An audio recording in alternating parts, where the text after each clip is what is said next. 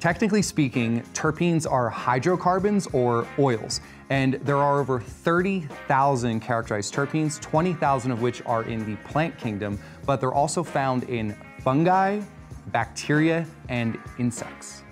Terpenes are one of the most abundant plant chemicals or phytochemicals that are found in nature.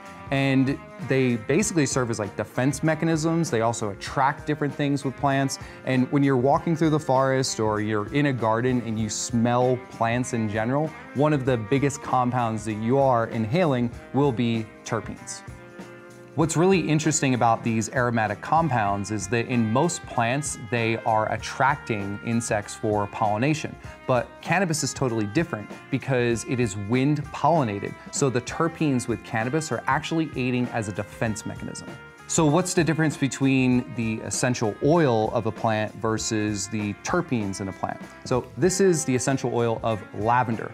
And it just so happens that about 40 to 50% of the terpenes that are found in lavender is linalool. So think of lavender as the recipe, okay? Not only is there linalool in here, there's some limonene and some pinene and a bunch of other really common terpenes that make up the recipe, and linalool would be one of the specific ingredients. Linalool is one of the most dominant terpenes that are found in cannabis, but we also have myrcene, beta-caryophyllene, pinene, limonene, and a bunch of others. So let's say you're inhaling a variety of cannabis that has a really high ratio of THC to a low ratio of CBD. When you smoke that or vape it, you're going to have a very particular effect because of the cannabinoid ratio. But if you throw terpenes into this equation, it all changes. And that's the entourage effect, which is how compounds work together synergistically, okay? Now, it's not just throwing terpenes in. It depends on what type of terpenes, because you could have a terpene profile over here that is really sedative and it'll put you to sleep, but your cannabinoid profile did not change. So what did that? This ratio of terpenes. Now on the other side, you could have a ratio of terpene profile over here that's super stimulating and your heart rate starts going up. Maybe you want to go to the gym or you're ready for like a crazy concert or something like that. And it's because of the terpenes, not the cannabinoid profile. So regardless of the strain name, okay, what really matters is the effect of the cannabis plant that you're consuming. And most of that effect through inhalation is going to be coming from the terpene profile and the cannabinoid profile together.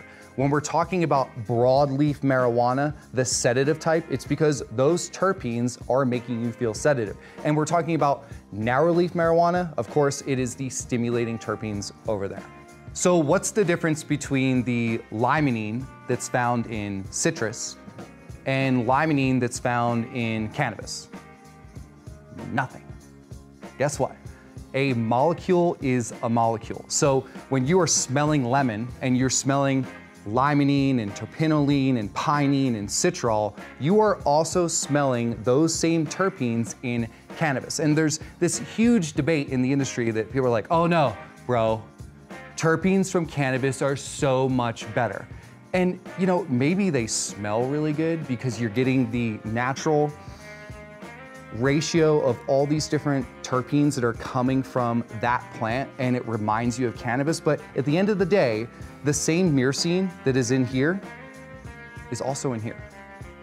The difference is this terpene profile that has myrcene in it came from hemp, and this isolated compound, myrcene, that's who knows what plant that it came from, but it is completely isolated, non-cannabis derived.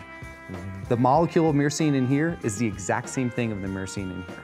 And what's really cool is that this terpene extract that came from hemp, when you smell the isolated myrcene here, you can identify it in here.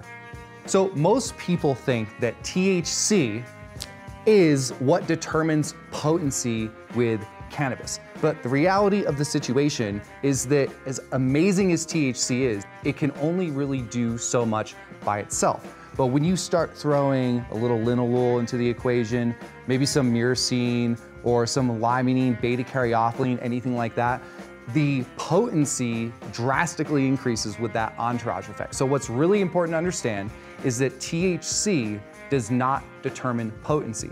It's the entourage of all the other cannabinoids and terpenes combined.